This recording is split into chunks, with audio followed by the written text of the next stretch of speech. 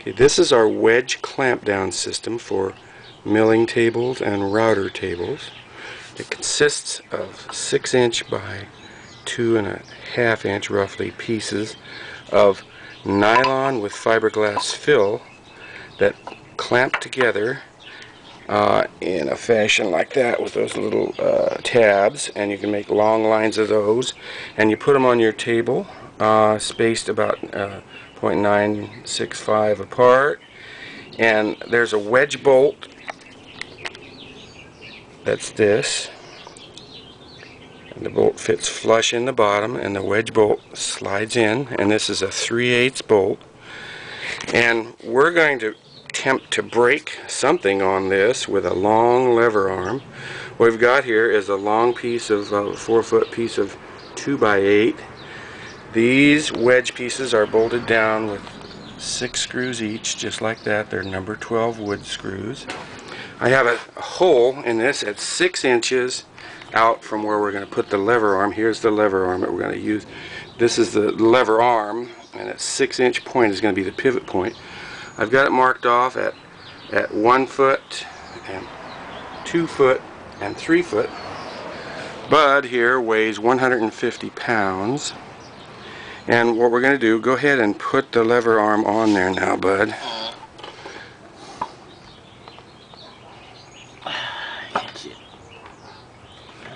Tilt it sideways so you can, there you go.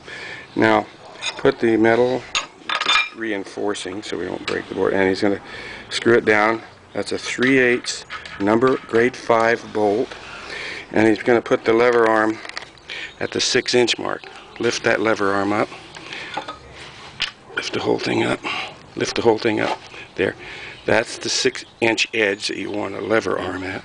When he stands here on the 1 foot mark, go ahead and do that now. Don't jump up and down, just stand at the 1 foot mark. Okay, that's putting 300 foot-pounds of torque on the bolt to wedge it, to pull it up out of the wedge. Now I want you to gently move back to the 2 foot mark, and that will be 600 foot-pounds of torque on the bolt. And now I want you to gently move back to the 3 foot mark. That will be 900 foot-pounds.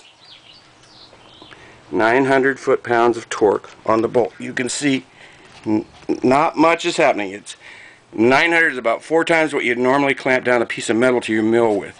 And you can see there's a little bit of bow, but not much. So that proves that this is a high torque holding system.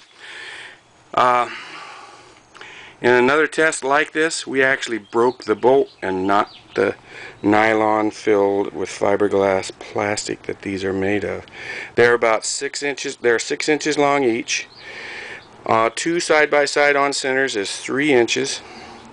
And take a look at the listing.